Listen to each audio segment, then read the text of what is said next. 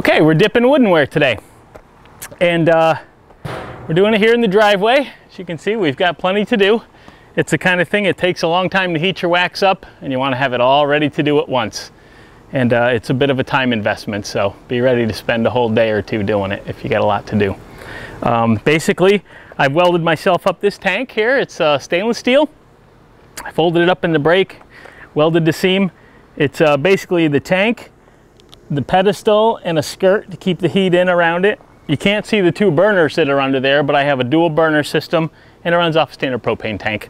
And this will help heat our wax up to about 300 degrees. 325's pushing it. You tend to cook your woodenware a little bit much, and it'll darken it. 300 is a good number. I found it really works. And the idea is to cook the moisture out of your boxes, replace that. You'll see the wax will suck right back in. You're replacing that moisture with wax. And I am done painting woodenware. No more. So we've invested in some wax here. Lid's important to keep the rain out of your wax. And if God forbid you have a fire, you can just put the lid on it and smother it that way. You know how I feel about safety? Fire extinguishers, just a good idea. Garden hose, not a good idea. We are working with open flame and combustible hydrocarbon here, so you know, you want to use long sleeves, eyeglasses, which I have, and the handiest of all, a nice pair of, these are my welding gloves, but they work great, and you're not going to be able to do it without them. Okay, so I got my gloves, got our eyeglasses, and we're mostly covered. Never mind those sandals. It's 103 out here today. I don't know why we picked 103 to deal with hot wax today, but we did. So our lid doubles as a drip tray. And we've got this mostly full of hot wax here. Now the wax we're going to use, a lot of times you'll hear about a paraffin rosin mixture, gum tar rosin. A lot of people use that. I didn't find a good source. What I did find was microcrystalline wax and paraffin wax. Paraffin's, not to get too heavy on the science part, it's a straight chain hydrocarbon. The microcrystalline wax is a branch chain hydrocarbon, and it has better adhesion properties, and it takes the place of the rosin in your mixture. I found a great supplier, reasonable prices, and they pre-mix it in any way you want it. So this is 140 temperature melt point paraffin and 180 microcrystalline melt point, and it comes in two forms. It comes in a slab, 11-pound slabs, like so, that you can very carefully, since I already have 300-degree wax in here, we're just going to add to it. No splashing.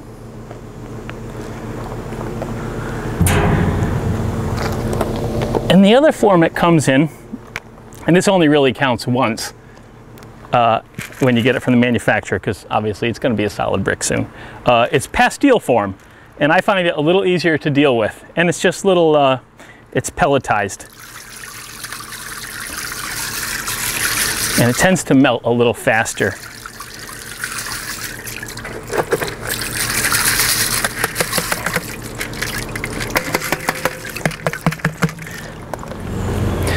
Okay, so it's starting to smoke, and that's a good indication we're getting right about that 300. Flash point on this wax is about 450 degrees, so we're a little way away from the flash point. It's pretty hot though, but to be sure that we're at a safe temperature, we're going to put our trusty thermometer in. Compliments of Mark Antman. Thank you, Mark. And see exactly what we've got here. Carefully.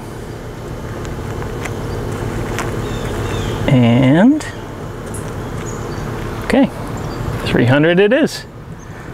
Beautiful. Okay, we're done with you. Okay, now I've developed a bit of a strategy here where we can maximize the number of pieces at once in here, which when you're doing a lot is important. So I put two together and one in the middle. Now be really careful not to splash. This is the dangerous part.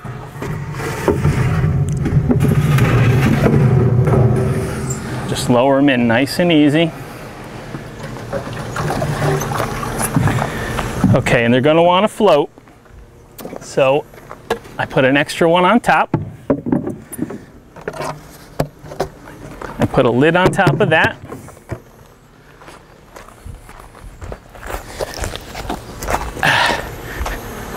And I have this big heavy piece of metal here to hold the whole thing down. And we're going to time it. We're going to give it about 10 minutes. 15, you probably don't need to leave it more than 15, and it'll start to darken your wood at 15 minutes. 10 is just fine, and you'll get plenty of penetration.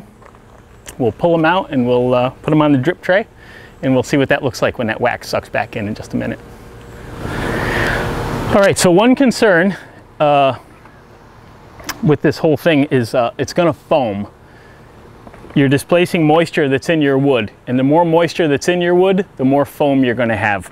So my wax level is here, and I gave myself, you know, a good foot for foam up and over, because if it comes up and over, then you have a flame issue. So just know that this is going to foam a bit. So if you're going to build a tank, leave yourself some headroom. Okay, and we can see the foam kind of boiling out here.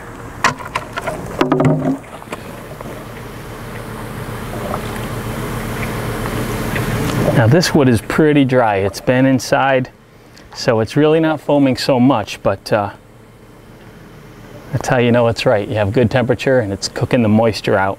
And all that moisture gets replaced with that wax. Okay, 10-minute timer went off.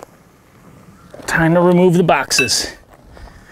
So this is one of the more dangerous parts because everything's hot, everything's wet. So you just want to be careful. Go slow. Okay, first things first.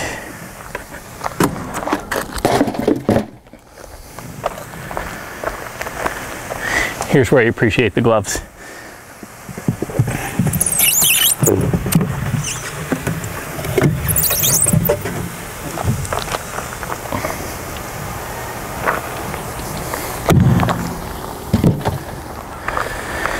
Okay, so this wood is 300 degrees, and it's kind of neat. What you'll see here is the wax actually gets drawn right back into the wood as it starts to cool. Now, some people take this opportunity to paint. They say the paint adheres really well, and only right now when they're still hot. You can't paint over the wax, but if you're going to paint, now's the time to do it. As you can see the wax drawing into the wood as it cools.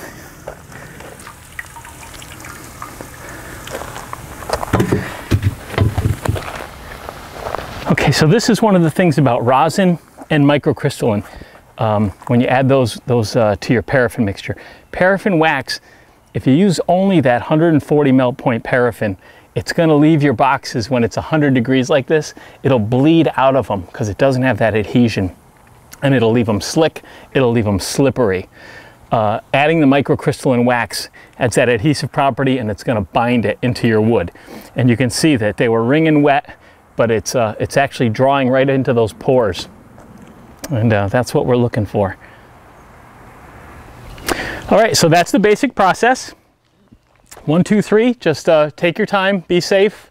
And this stuff, it'll outlast a paint job all day long. It's everything I've read says an easy 10 years and perhaps 20 if you're a little bit kind to them.